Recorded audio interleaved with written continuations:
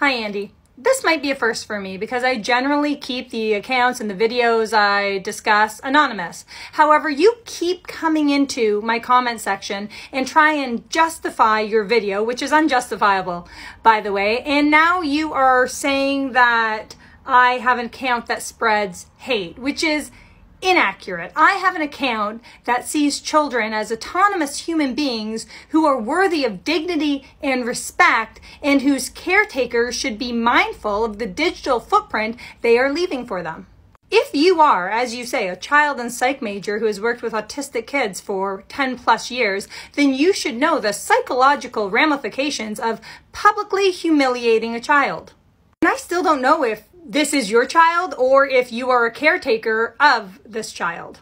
But it doesn't seem to matter to you because you view this child as a prop, right? You view this child as a doll that you can exploit online, exploit her medical moments for likes and views, which you continue to do because you recently posted this.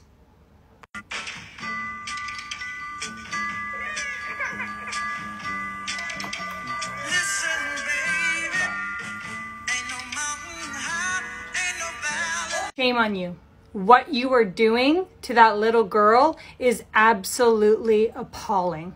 And if you are the caretaker of this little girl, I hope her parents see this and no longer let you around her. And if you are the father of that little girl, then that just breaks my heart.